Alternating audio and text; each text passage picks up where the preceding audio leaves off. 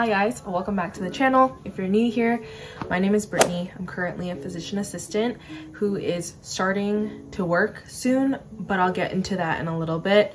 I thought it'd be fun to bring you along while I try to make some sourdough bagels and sourdough pizza dough and just like preparing for things that I'm gonna try to make for Valentine's Day. While I do all this preparation, I thought it'd be fun to kind of bring you guys along for a Q&A. I don't think I've ever done one of these before, but I thought it'd be a cool way to kind of answer some questions that I thought you guys might want to know. Let's get started. Okay, so just to talk about sourdough for a little bit, it's not as hard as everyone makes it out to be. I've been using two different starters. They came from the same starter at first and then I split them up, and I've been using them for a couple of weeks now. They're really easy to maintain. When you're not using it, you just stick it in the fridge. Make sure to not let it over kind of like ferment and sit for more than 10 days, and if you continue to feed it, it should be okay. So I just took it out of the fridge this morning. I fed it maybe about to like halfway and it grew.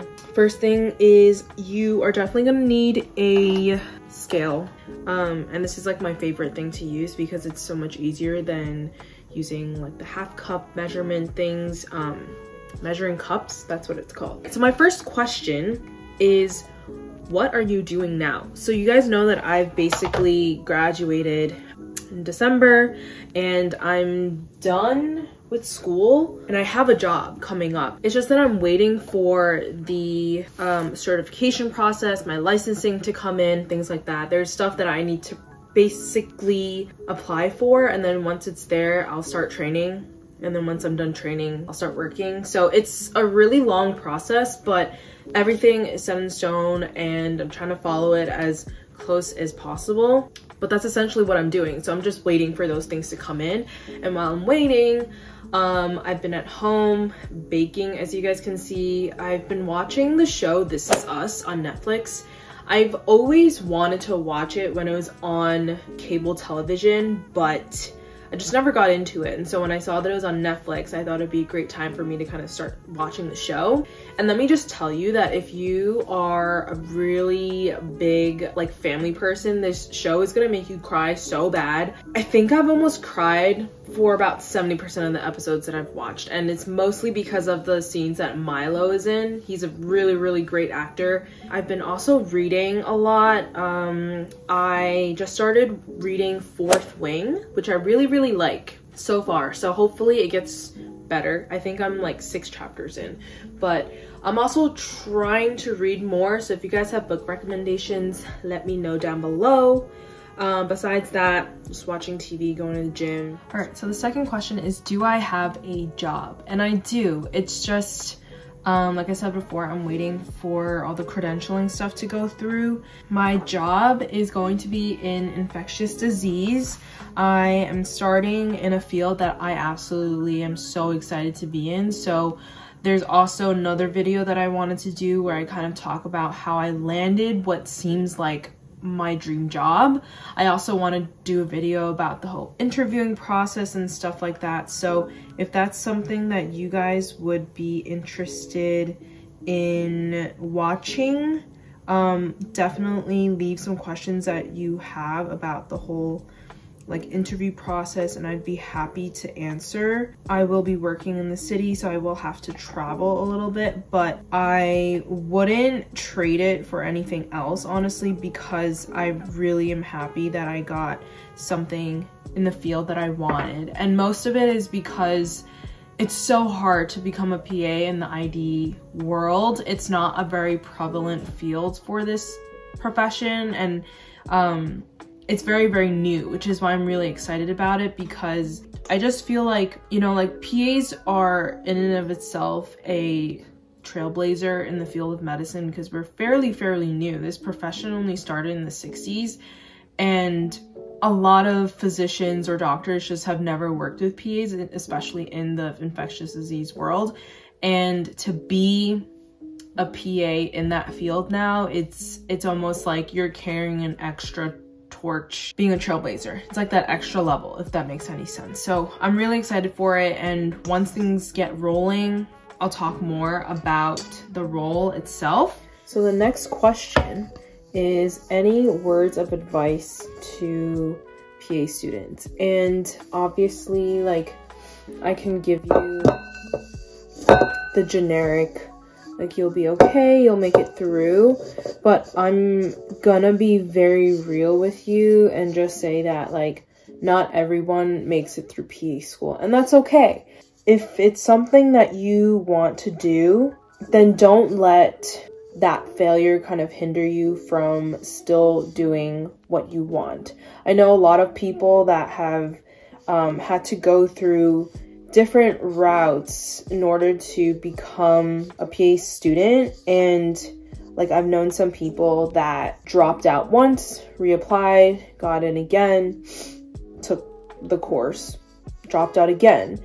And then I know some other people who've dropped out didactic year, and I also know people that have dropped out clinical year. So it's very just like based on what type of studier and student you are. But my advice is to be honest with yourself, right? Like, if you cannot understand something, look for help.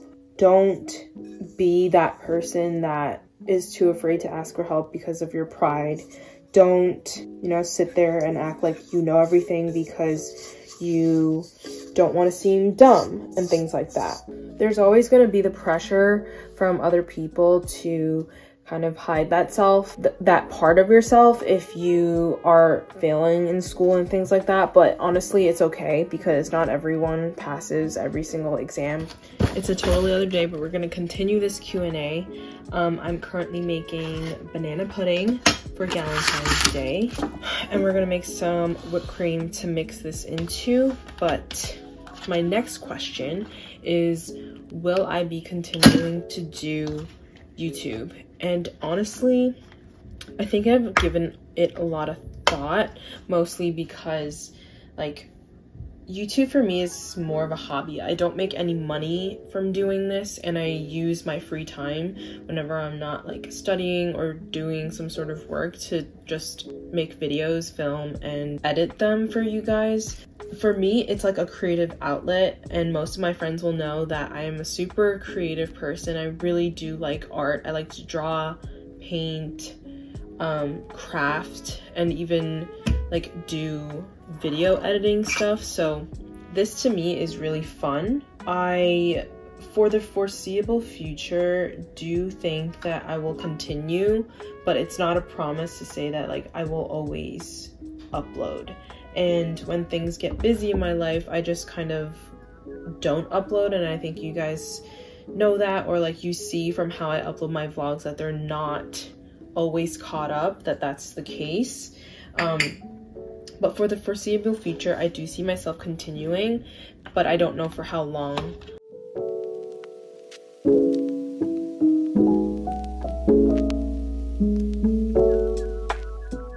So now I'm gonna fold the pudding mix into the whipping cream. But the next question is, what are my goals for this year?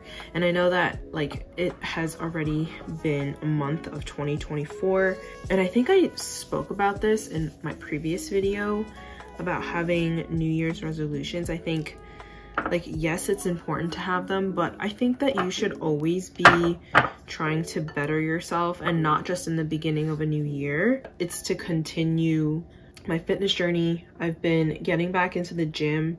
I actually just started using ClassPass because I get to try out new workouts. I literally just went to Zumba today, and I was tracking like how many calories I burned, and it's such an insane amount. I think it's like crazy that just by dancing for an hour you can burn almost like 500 calories. But it was really fun. I went with a couple of my friends, and we just had a good time listening to music and doing some dance moves. So if you guys are like in the market to try to do new things, definitely go with your friends to a new fitness class or something like that. I also want to just prioritize my health. I think last year, or even just like the 2 years before when I was in school, I put a lot of like my health on the back burner because I had to obviously like do well in school and stuff. And you guys, I think, will understand as students that like sometimes you just forget to take care of yourself, which is another reason why I'm always stressing how important it is to do so. But I'm gonna be your #1 hypocrite and say that even though I tell you to do that, I don't do that myself. And then just really live in the moment. That's all I'm gonna have to say for 2024. And those are probably just my biggest goals for this year. Okay, so now comes the fun part of making banana pudding, which is when you layer everything together. I'm gonna cut all the bananas first while I answer the next question, which is, how did I find my job? So I originally was gonna make a whole video about this, giving you like a story time of how I found my job and everything. But I will just say that it was pure luck and just good timing.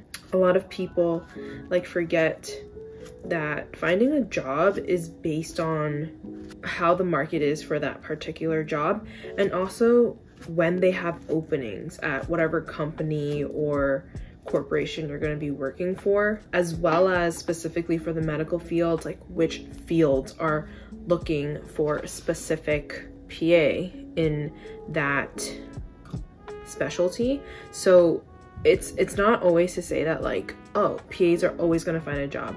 The most important thing for me was to find a job that I would be happy in, right? Like I knew coming out of school I would be able to find a job because PAs are in such high demand, but I wanted to make sure that I was taking a job I was excited to be in, and also that would support me because I am a new grad and there's so much that I still don't know that I want to be able to like learn and build my skills in that place and build a good foundation. I didn't want to just start out in a hospital and have them like throw me into, you know, this battlefield that I didn't know how to really like work through. So I think for the actual story time of how I found my job, I will leave that for another video because I think it's really interesting how I found it.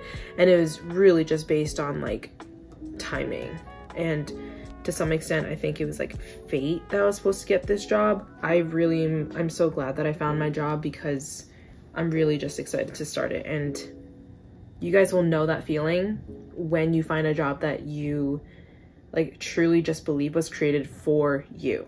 So for all the important ingredients for banana pudding, obviously you need some vanilla wafers. If you don't have that, you need to get this because this is like the bread and butter of banana pudding. And I'm gonna answer the last question, which is, how can I prepare for interviews? So I really just think that I'm gonna make a whole series on work in general. I think a lot of people, including myself, had like zero idea how to go about this. And so I wanna do a whole series where I talk about like how to conduct yourself in a medical interview, meaning not when you're interviewing a patient, but when you are trying to find a job in the medical field. And then also like how to talk about yourself or present yourself in a way that, you know, showcases what things you've done. But essentially you prepare by practicing, whether that be doing multiple interviews to kind of get familiar with the process, or just talking to yourself in the mirror. All of that works, and you will find that the more interviews you go on, the easier this becomes. And it's just like practice makes perfect. Although no one's going to be perfect at interviewing, it gets easier because then you're more used to public speaking and things like that. So I think mastering an interview is just preparing yourself. And if you are able to like just be genuine in your interview, you will do just fine, and you don't need to worry about like impressing anyone, because even though an interview is you trying to get a job, it's also you trying to get a feel for if this job is the right fit for you. Yeah, and that's how I approached interviews. All right, so I'm gonna finish making all of this, but I hope you guys enjoyed this video.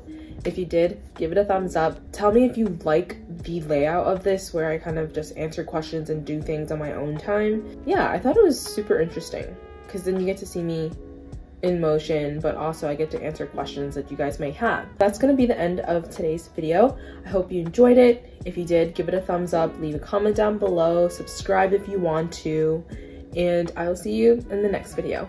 Bye!